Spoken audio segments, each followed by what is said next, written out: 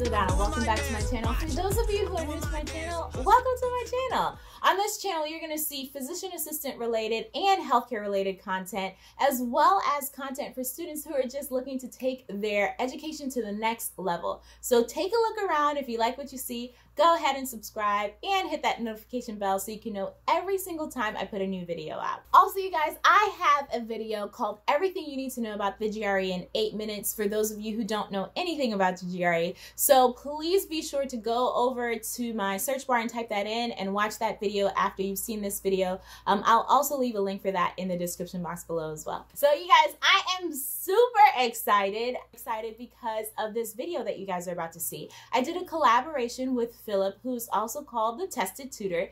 He has his own YouTube channel, so I will leave a link for that in the description box below so you can check out his channel.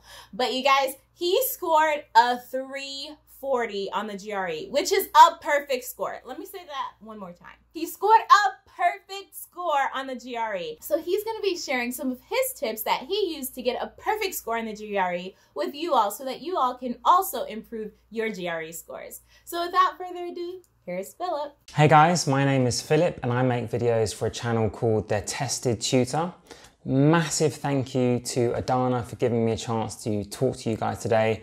My channel is awesome, but it will never quite be as cool as her channel. Before I get talking about my 340 in the GRE, I just wanted to give you a quick background about why I'm here on the interwebs. My story starts with helping hundreds of kids with maths and English, and I kind of got addicted to helping people pass their tests. But what about all those poor people on the internet who can't afford a tutor like me? Because I am kind of expensive.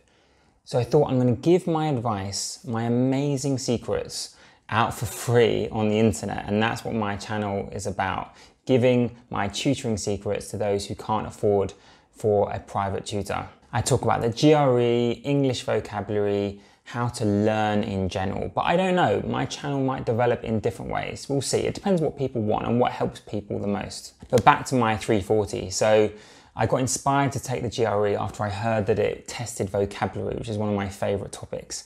And I researched the test by watching loads of YouTube videos, including an amazing one by a person called Adanna. So kind of on a whim, I decided to take the test. I gave myself about a couple of months of preparation study, and in a second, I'll give you my tips about what I did to improve my score. I had many advantages going into the test, of course, but I would boil down these 3 tips as the way that you can improve your score wherever you're starting from. First one, biggest one, do loads of practice questions and practice tests. Most students that I meet only end up doing 200-300 practice questions, including inside practice tests. I think I ended up doing about 2,000 before the test. Did about 12 different practice tests from Power Prep, Manhattan and Kaplan. I did all the questions in the official guide, the Manhattan 5-pound book. There's so many questions you can find, plus ones online as well. The more questions you do, simply the better prepared you're going to be. That's not the only thing you need to do, but that is the #1 sine qua non for getting that amazing score. Number 2 is to document your mistakes. It's not enough just doing loads of questions. Every time I made a mistake, I would document what I did wrong and what I need to improve on. My determination was just simply this: never make the same mistake twice. If I could reassure myself that I'd never make that exact same mistake twice, I knew that I would keep on improving, because I didn't start off getting 340s. Also, I must say that like writing stuff down instead of just looking at the answers, actually documenting your mistakes, I think it just physically helps your brain to absorb the information in a way that just looking at the answers will never do. Third thing, of course, increase your vocabulary by maybe 4,000 to 5,000 words before the test. So I started with quite a good vocabulary to begin with, but I definitely increased it by several thousand words by using every single available word list I could find on the internet. So my actual favorite one, and here's one of my secrets, is the 1,853 most difficult words. It's like an online resource from Scribd or something like that.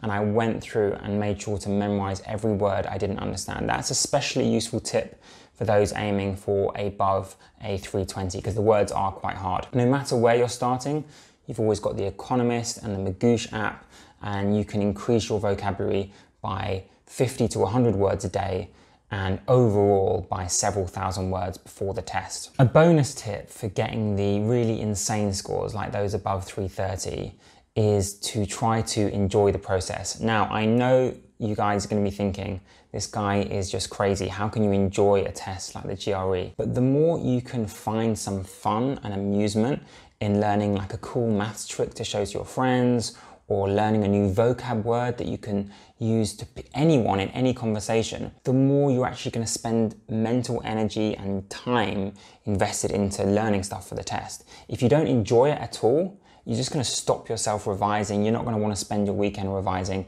And I know it sounds absolutely crazy. If you can try to make the process more enjoyable, you will spend more time doing it. And that's what I did. I did quite enjoy learning, so I invested loads of hours. I know not everyone might feel that they can enjoy the test, but the more you enjoy it, or let's just say the less you hate it, the better the result will be. Anyway, that's enough from me. I'm about to make a video on the best hairstyle for getting a 340 on the GRE. So I'll be right back. Oh, Philip, so you got jokes, right?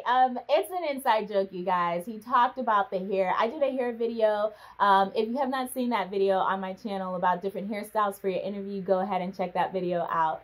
But he's about to go make a video on hairstyles for a 340 on the GRE. Thank you, Philip, so much for making this video. I learned some stuff for my study habits as well. So I'm really going to be taking away just repetition in terms of those questions, maxing out on those questions, because I'm studying for my pants. So that is something I'm definitely going to do. I've already done over 2,000, and I'm using Rosh Review and Kaplan as well to just kind of get those rapid fire questions. So I think that's a really good tip that he gave you guys. And also just increasing the vocabulary, because when I'm taking some of my test questions as well, I'm seeing words like equine, and if you don't know that that means horse, and then somewhere else it says horse toxin for like diphtheria or tetanus, you're not going to be able to put the two together. So I think that's really a good tip as well. So you guys, if you have not already done so, go take a look at Philip's channel, The Tested Tutor, and see what he has to offer. Thank you again, Philip, for really just giving us all of this great information. I know I'm going to take some of these tips away. If you have any questions for him, leave them in the comment section below. If you have any questions for me as well, do the same. Follow me on Instagram at Adanna and I, and hit that like button for this video if you really like that this video. I really appreciate you guys, and I will talk to you guys next time. Bye!